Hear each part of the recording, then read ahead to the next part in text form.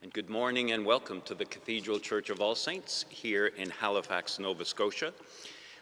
Even though you may be thinking this is Christmas Eve, we ask you to hold that thought for a few moments because we are focused on the fourth Sunday of Advent for the next couple of hours at least. As we welcome you today, please note that you can find the service on our Cathedral Church website. Scroll down and you will find all of the services for today, which includes a 4 o'clock service led by our youth, a 7 o'clock service, and an 11 o'clock service. The 11 o'clock service beginning at 10:30 with music featuring Capella Regalis choirs, the Cathedral Choir, and Maritime Brass. And we're pleased to have joining us for our services this evening our Bishop, the Right Reverend Sandra Fife. Also want to remind you that on the 28th, the Reverend Ron Harris is marking his 90th birthday, and the family invites you to a reception from 2 to 5 at the Lord Nelson, again on the 28th. And also we are having a levee, which will take place on New Year's Day, and again, invite you to join us for that service. That service will also be available online. For those who are in the cathedral this morning, if you haven't finished your Christmas shopping yet, we have one last opportunity for you as the St. Catherine's Group is selling 2024 calendars at the entrance area of the church. That's on behalf of the St. Catherine's Group. So do check them out as you're exiting the building today. Also, we have available some coffee, tea, and snacks at the end of our service. We're going to begin our liturgy with... I don't have a bullet. We'll begin with the territorial acknowledgement, and then if you turn to the narrow insert, you will find the text for the lighting of the fourth Advent candle. So we begin by acknowledging that we are in Mi'kma'ki, the ancestral and unceded territory of the Mi'kmaq people. This territory is covered by the treaties of peace and friendship, which Mi'kmaq and Wolastoqiyik people first signed with the British Crown in 1725. The treaties did not deal with surrender of lands and resources, but in fact recognized Mi'kmaq and Wolastoqiyik title and established the rules for what was to be an ongoing relationship between nations. And now we will have the lighting of our Advent candle.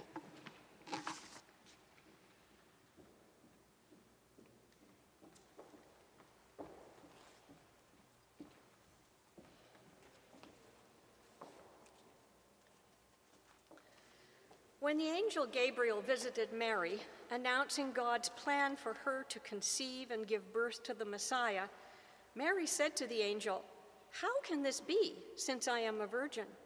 And yet, only a few months later, Mary sings to Elizabeth, "My soul glorifies the Lord, and my spirit rejoices in God my Savior, for he has been mindful of the humble state of his servant.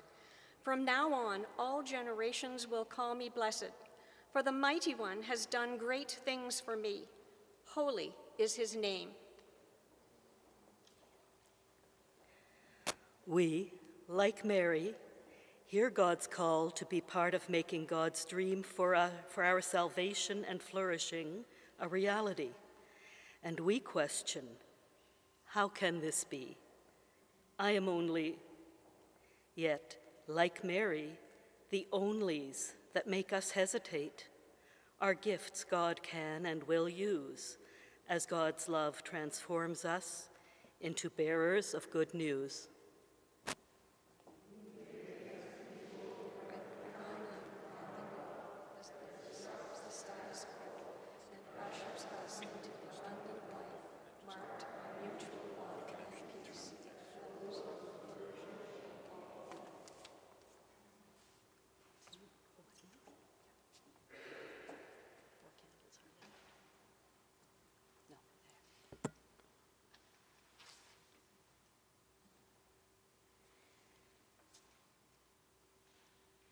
We light these candles as signs of our shocking hope, our just peace, our fierce joy, and the love that transforms us into bold witnesses of God's salvation with our voices and our lives.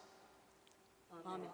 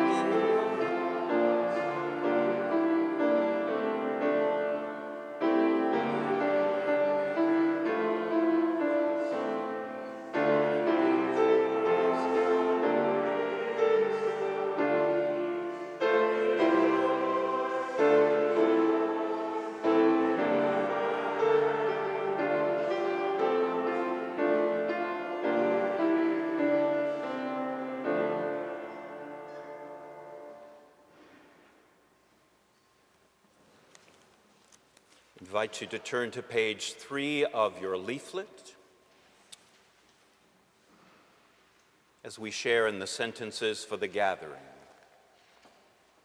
Emmanuel, God with us in the past, as we recount your story.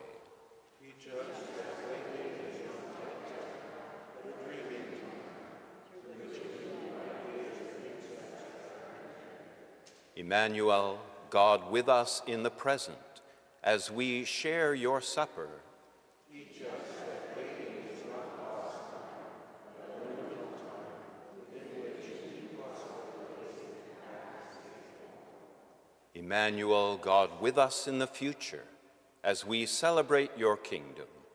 teach us that waiting is not an active time, but a quickening time, which new life others. Emmanuel, God with us in all time, as we look for your coming.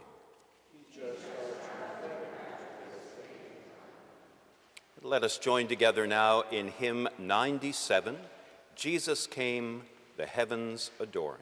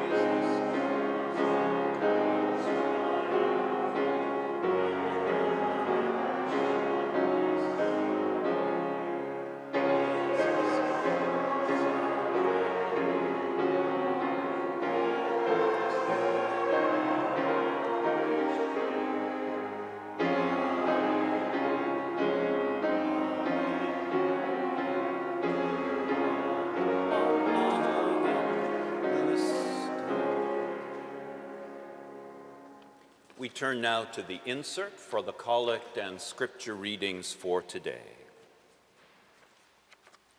And together let us share in the collect prayer.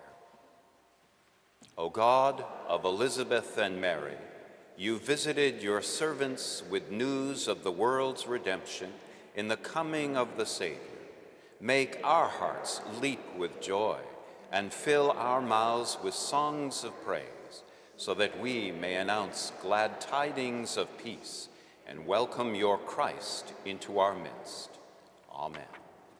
We invite you to be seated for the scripture readings.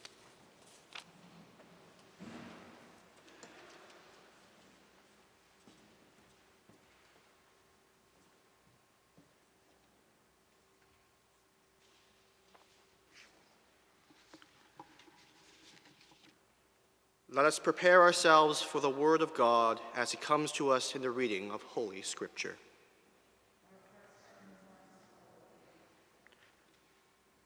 A reading from 2 Samuel. Now when the king was settled in his house, and the Lord had given him rest from all his enemies around him, the king said to the prophet Nathan, "See now, I am living in a house of cedar, but the ark of God stays in a tent." Nathan said to the king, "Go, do all that you have in mind, for the Lord is with you." But that same night, the word of the Lord came to Nathan, "Go and tell my servant David, thus says the Lord, are you the one to build me a house to live in? I have not lived in a house since the day I brought up the people of Israel from Egypt to this day. But I have been moving about in a tent and a tabernacle. Wherever I have moved about among all the people of Israel, did I ever speak a word with any of the tribal leaders of Israel, whom I commanded to shepherd my people Israel, saying, why have you not built me a house of cedar? Now therefore, thus you shall say to my servant David, thus says the Lord of hosts, I took you from the pasture, from following the sheep, to be prince over my people Israel. And I have been with you wherever you went, and have cut off all your enemies from before you. And I will make for you a great name, like the name of the great ones of the earth. And I will appoint a place for my people Israel, and will plant them, so that they may live in their own place, and be disturbed no more.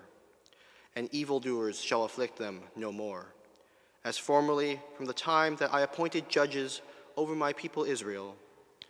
And I will give you rest from all your enemies. Moreover, the Lord declares to you that the Lord will make you a house. Your house and your kingdom shall be made sure forever before me. Your throne shall be established forever. Hear what the Spirit is saying to the church.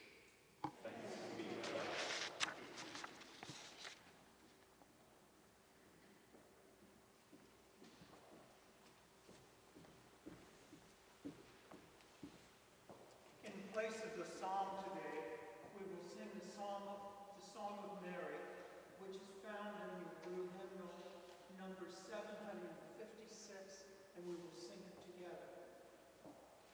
Thank you.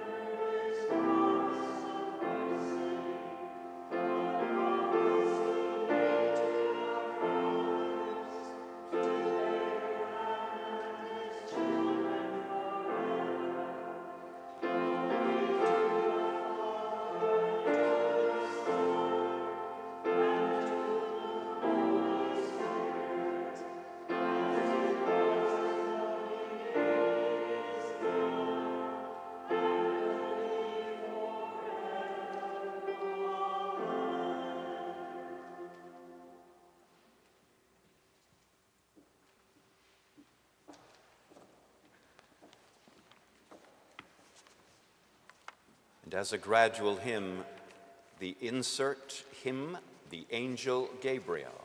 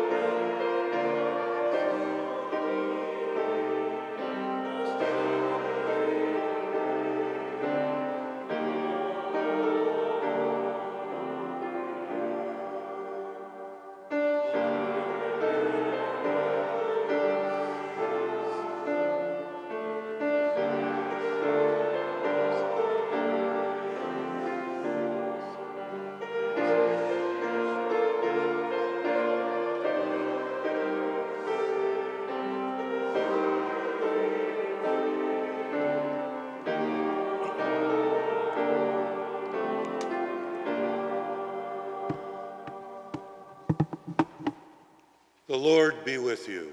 And also with you. The Holy Gospel of our Lord Jesus Christ according to Luke. Glory to you, Lord Jesus Christ. In the 6th month, the angel Gabriel was sent by God to a town in Galilee called Nazareth, to a virgin engaged to a man whose name was Joseph, of the house of David. The virgin's name was Mary. And he came to her and said, "Greetings, favored one, the Lord is with you." But she was much perplexed by his words and pondered what sort of greeting this might be. The angel said to her, "Do not be afraid, Mary, for you have found favor with God. And now you will conceive in your womb and bear a son, and you will name him Jesus. He will be great and will be called the Son of the Most High. And the Lord God will give to him the throne of his ancestor David. He will reign over the house of Jacob forever, and of his kingdom there will be no end."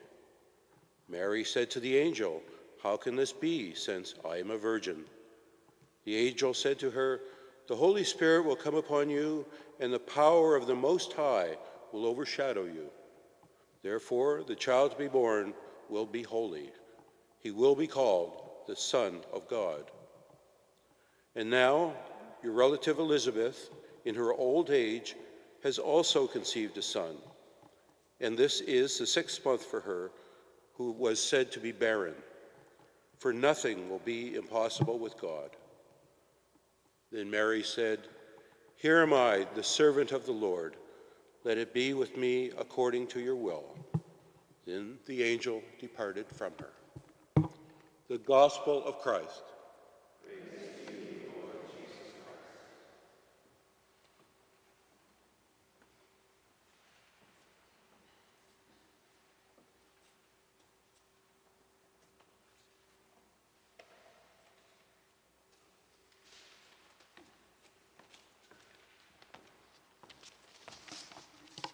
And may the words of my mouth and the meditation of our hearts be now and always acceptable in your sight, O Lord, our strength and our Redeemer. Amen.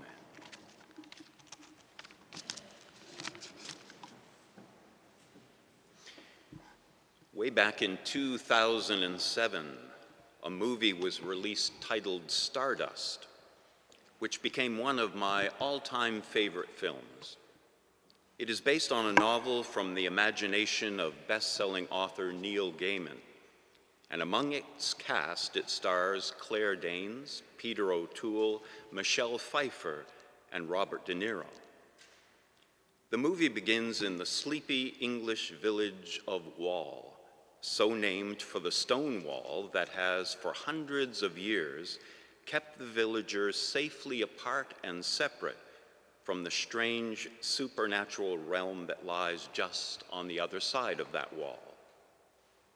One night, a young, bumbling shop boy sees a shooting star streak across the heavens and make impact on the other side of that barrier wall. And he vows to bring back a piece of the star to win the hand of a girl he is head over heels in love with, and she, on the other hand, can't give him the time of day. Knowing the impossibility of anyone ever capturing a fallen star, she agrees to marry him if he successfully completes the quest. And so begins his adventures into the kingdom beyond the wall. The movie's opening scene is a panoramic view of the night sky and a voiceover that says, "A philosopher once asked, are we human because we gaze at the stars? Or do we gaze at the stars because we are human? Pointless, really. Now, do the stars gaze back? Ah, that's the question." And throughout the movie, in the background, like a Greek tragedy, there is a cast of brothers who observe and make comments to one another as the story unfolds.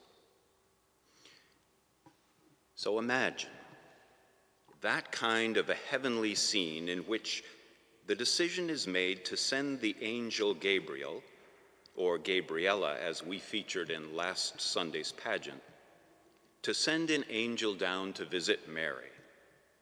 And again, imagine all the other angels and heavenly hosts hanging over the edge of the clouds to see what will happen. Of today's gospel reading on this fourth Sunday of Advent, Frederick Buechner, in his book Peculiar Treasures, wrote, "She struck the angel Gabriel as hardly old enough to have a child at all, let alone this child. But he'd been entrusted with a message to give her, and he gave it. He told her what the child was to be named and who he was to be, and something about the mystery that was to come upon her. 'You mustn't be afraid, Mary,' he said. And as he said it, he only hoped she wouldn't notice that beneath his great golden wings he was trembling with fear, to think that the whole future of creation hung now on the answer of this girl. The whole future of creation hung now on the answer of this girl." Imagine again all those angels gathered together, looking down, holding their collective breath. What will she say? Will she do it? Come on, Mary, say yes. Because they all know the way God works is only by allowing people freely to answer yes or no.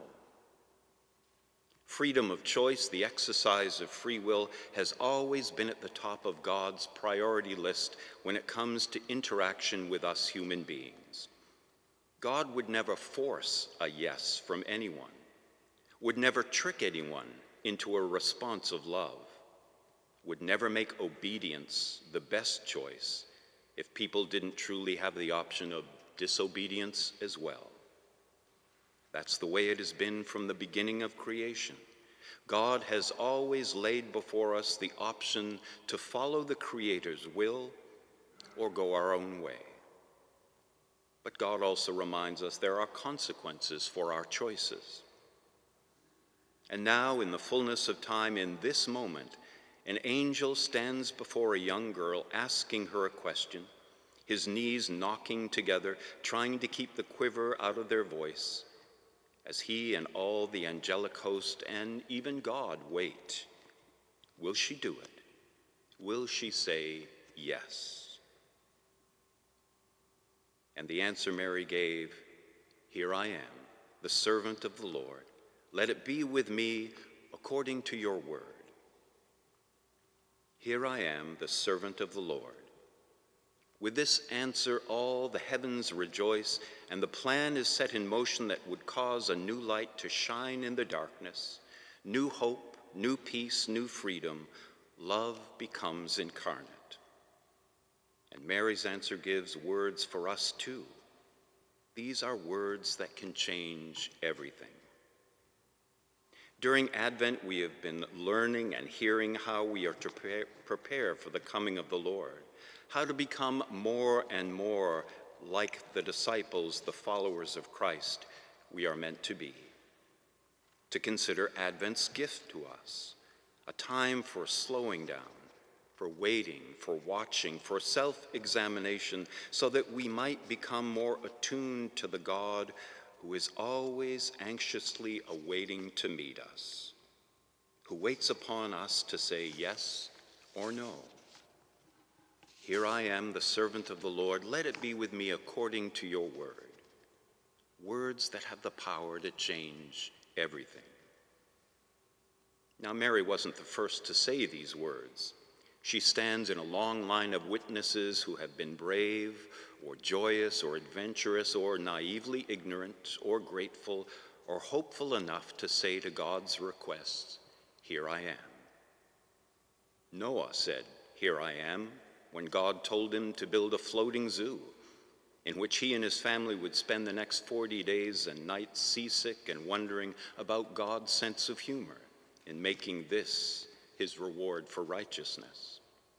Abram said, "Here I am," when God told him in his old age to pack his things, go with his wife Sarai, and go sight unseen to an unknown, unspecified land that God would show him.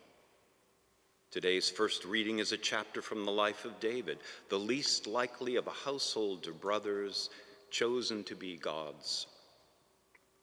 The boy Samuel said, "Here I am," and then began a long career of speaking truth to the powers that be, King Saul in particular, and being the bearer of the unpleasant news that Saul had done wrong in God's sight.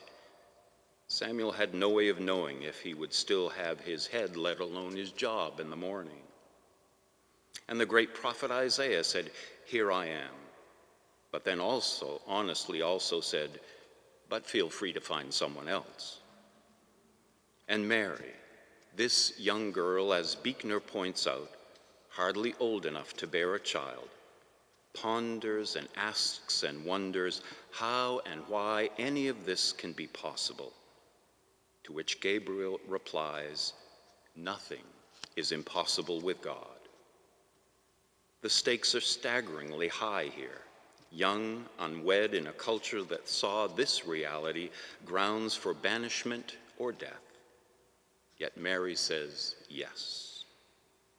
The name of Mary's baby is to be Jesus. In Hebrew, the name Yahshua, meaning Yahweh, or God liberates, God gives freedom.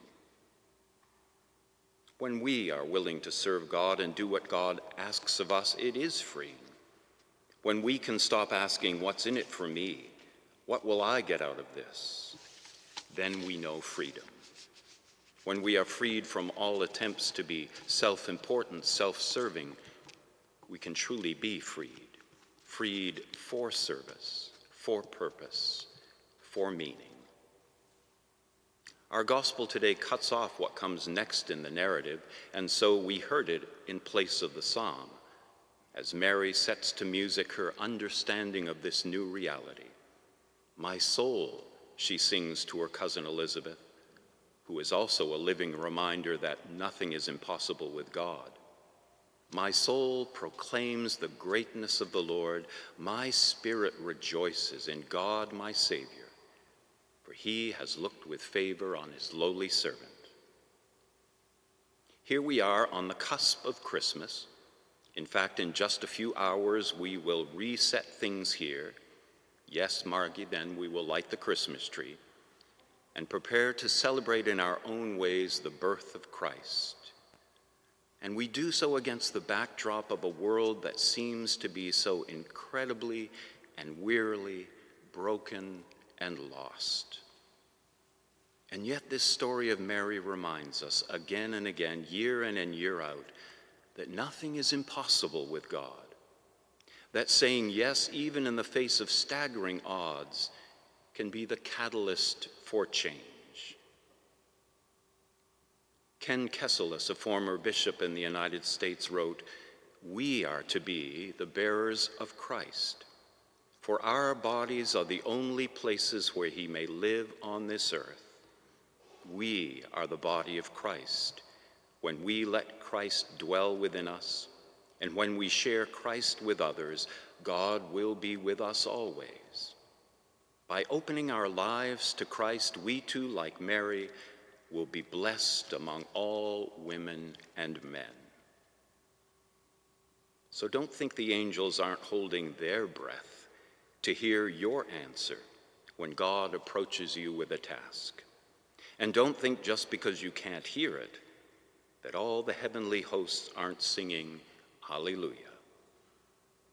Here I am, the servant of the Lord. So do we search for God because we are human? Or are we human because we search for God? But does God search for us? That's not even a question. God does. Amen.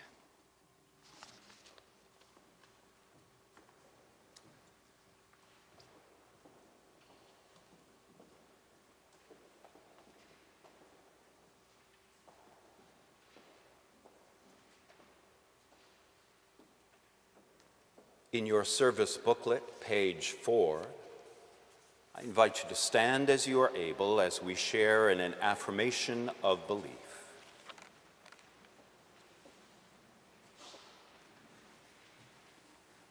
That we worship one God, Creator, Redeemer, and Holy Spirit, in whose image we are made, to whose service we are summoned, by whose presence we are renewed. This we believe, that it is central to the mission of Christ, that we participate through word and action to rejoice in the diversity of human culture, to preserve the earth in all its beauty and frailty, to witness to the love of God for every person, and to invite all to share in that converting experience. This we believe, that through the power of the Holy Spirit, the persecuted shall be lifted up, and the wicked will fall. The heartfelt prayers and hidden actions of God's people shall change for good the course of human history. The ancient words of Scripture shall continue to startle us with fresh insight. That God has called the church into being, to be the servant of the kingdom, to be a sign of God's new order, to celebrate in every land worship which raises our hearts to heaven. This we believe, that Christ, fully aware of our differences, prays that we may be one, so that the world may believe. This we believe, and to this we are committed, for the love of God, in the way of Christ, by the power of the Holy Spirit. Amen.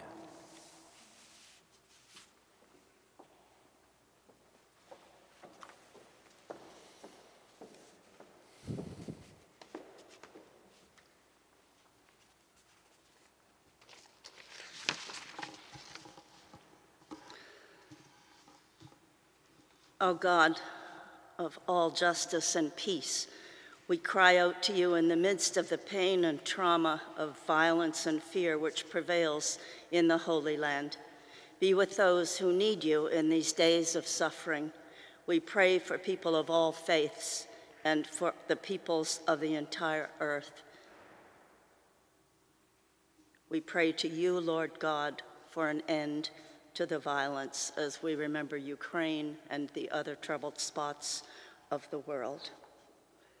Today we pray for Linda, our primate, Sandra, our bishop, our wardens, Mayanne and Zachary, our interim warden, for Paul, our rector and dean, Helen, our retired priest, deacons, Ray and Maggie, Heather, our retired deacon, Jillian, our engagement leader, Paul, Nick, Russ, Pauline, and all others who make music in this place, and those who minister in so many ways, both lay and ordained. God, we join our prayers to those of Mary, your faithful servant and the mother of our Lord, to proclaim your greatness and sing in gratitude for all the wonderful gifts bestowed on us, your lowly servants. Lord, we pray, look down with love upon this cathedral and its congregation. Be with us as we focus on the coming of your kingdom and the gift of your Son this Christmas. Lord, in your mercy, hear our prayer.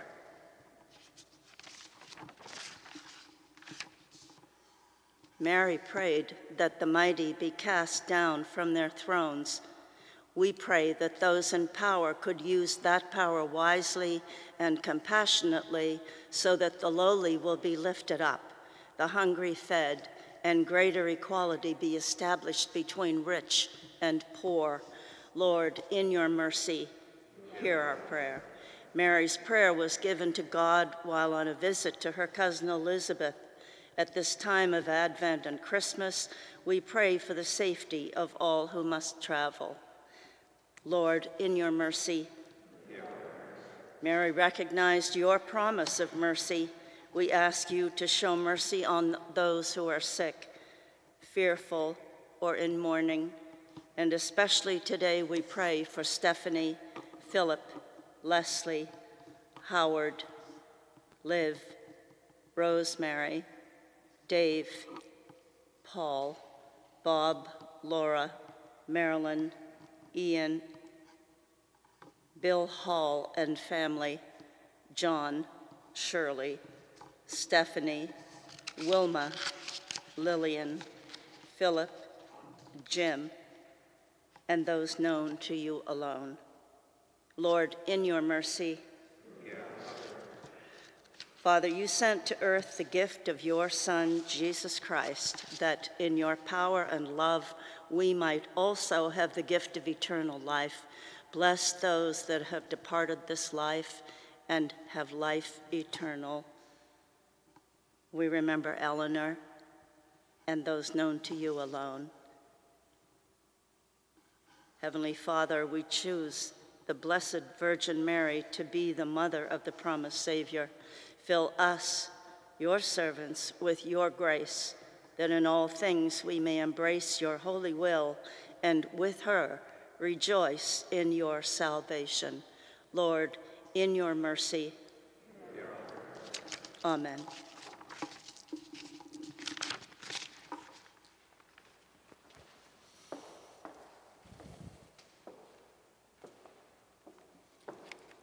Returning to the service booklet, page 5. Emmanuel, through your incarnation, you have shown us what it is to live imaginatively, love expansively, and act creatively. We confess that sometimes we have waited without thought and so have stifled fruitful possibility. Emmanuel, we confess that sometimes we have waited without generosity and so have constricted fruitful connection. Emmanuel, we confess that sometimes we have waited without hope and so have limited fruitful action. Emmanuel, we confess that sometimes we have been simply too busy or too distracted to wait and so have missed your moment. Emmanuel, we look once more for you. Forgive the poverty of our waiting. Touch our dreaming, stretch our living, and energize our acting, that we may be ready for your coming. And For all to whom regret is real, who seek renewal, God forgives you, Christ renews you, and the Holy Spirit enables you to grow in love. Amen. May the peace of Emmanuel, the dynamic peace of imaginative dreaming, the challenging peace of radical loving, the powerful peace of engaged action fill you to overflowing in this season of waiting. The peace of the Lord be always with you. And let us greet one another in a word of peace.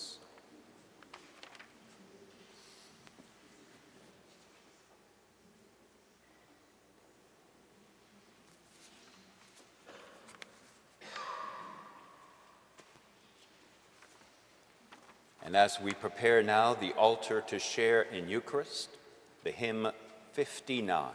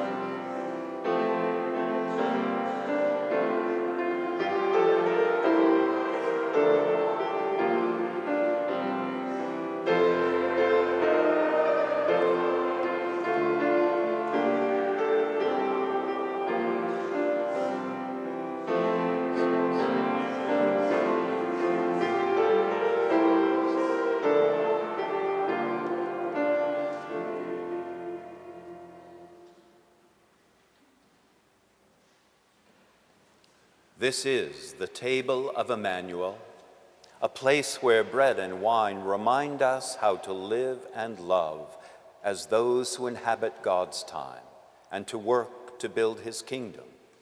A place where we recognize that the one for whom we wait is also the one who is already and always here with us. So come, whether you are watching for the dawn or dreading first light, whether you are waiting with hope or hiding your face, come with quiet confidence, because here it is Emmanuel who watches for our coming and who waits with love and joy to welcome us in. Together, God of abundance, we bring before you the precious fruits of your creation, and with them our very lives. Teach us patience and hope as we care for all those in need until the coming of your Son, our Savior and Lord. Amen. The Lord be with you. Lift up your hearts. Let us give thanks to God. The story of Emmanuel is the story of God waiting to inhabit time, who took on flesh and form and lived among us so that we might reimagine life. It is the story of Jesus waiting to be betrayed, who shared supper with his friends, blessing and breaking bread, and pouring and sharing wine, so that we might reimagine love. It is the story of Christ waiting in the tomb for God's moment, who threw down the gates of hell and drew away the sting of death, so that we might reimagine the world. It is the story of one who knows what it is to wait and who shows us what it is to wait well. And so, taking this bread and wine, we remember and celebrate the waiting which began to change the world. And we join our voices with all who still wait and work for that change to come to completion. Holy, holy, holy Lord, God of love and light, heaven and earth are full of your light. Glory to you, our God. Blessed is he, blessed are we, blessed are all who come to your light. Glory to you, our God.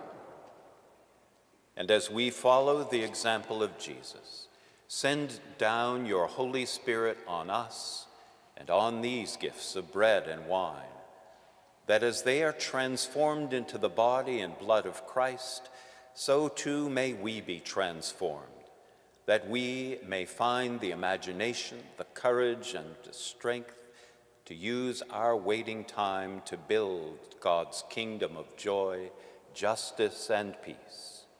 Amen. And now, as our Savior Christ has taught us, we are bold to pray. Our Father, who art in heaven, hallowed be thy name. Thy kingdom come, thy will be done, on earth as it is in heaven. Give us this day our daily bread, and forgive us our trespasses, as we forgive those who trespass against us. And lead us not into temptation, but deliver us from evil. For thine is the kingdom, the power, and the glory, forever and ever. Amen.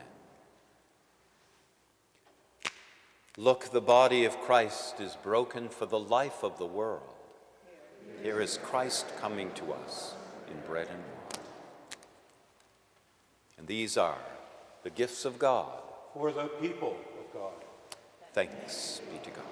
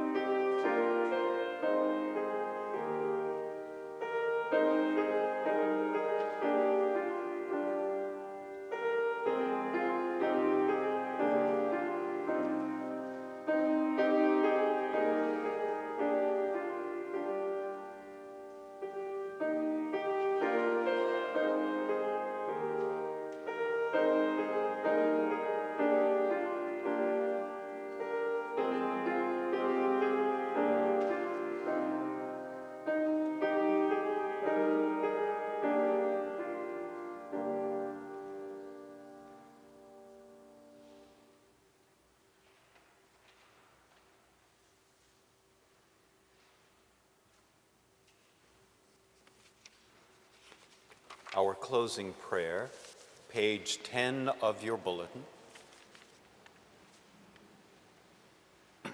Page 10 of the service bulletin. The earth still waits for its healing.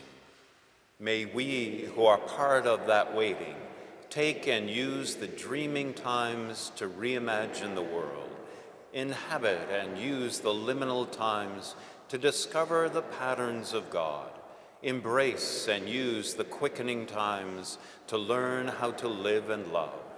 So may our watching and waiting join with that of Emmanuel to realize God's kingdom here on earth. Amen.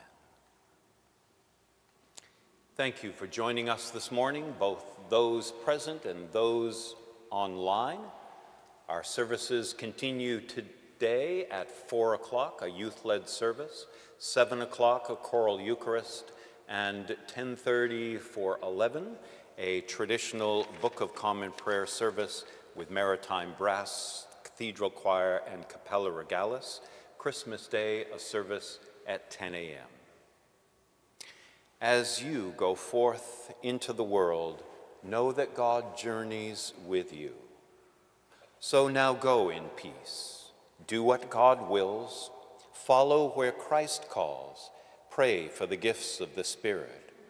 And the blessing of God, the Creator, Redeemer, and Sustainer, rest on and remain with you, now and always.